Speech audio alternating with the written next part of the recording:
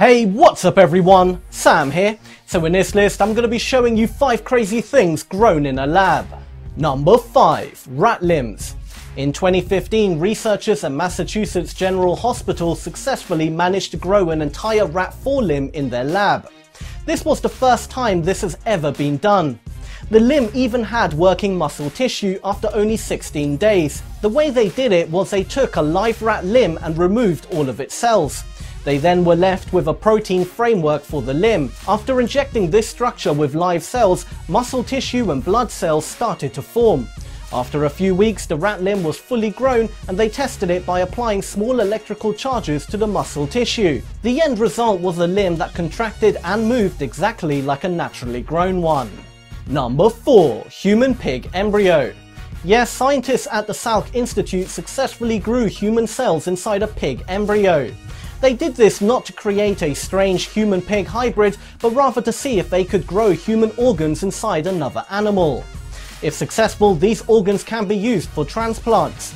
However, some people raise some ethical questions regarding this research. In 2015, the US stopped the funding for this kind of research.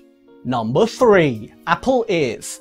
In 2016, Canadian researchers created something truly fascinating. They were able to grow human tissue using apples. Essentially, what they did was remove the existing cells from an apple. Then they cut out an ear-shaped piece of the apple and injected human cells.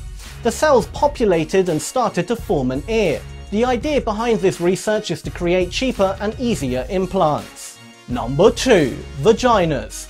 In Mexico, 4 teenagers had a condition where they were born without vaginas. Dr. Anthony Atala managed to grow human vaginas in his lab and implant it into each teenager. He did this by taking a small tissue sample from each girl. He then created a custom biodegradable scaffold and injected it with the cells grown from the tissue samples. The surgeries were completed in 2005 and the women revealed that their lab-grown vaginas operated normally. Number 1. Brains. Using stem cells, researchers at Stanford University managed to grow a small mini brain that was about 4 millimeters in diameter.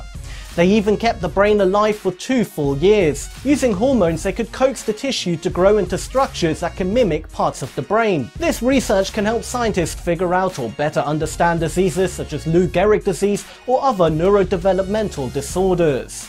Thank you for watching. To subscribe, click over here. To watch another awesome video, then click down here. Do make sure to turn on channel notifications and follow me on Instagram, Twitter and Snapchat. All details are on screen and in the description below. Once again, thank you for watching, and until next time, feed your mind.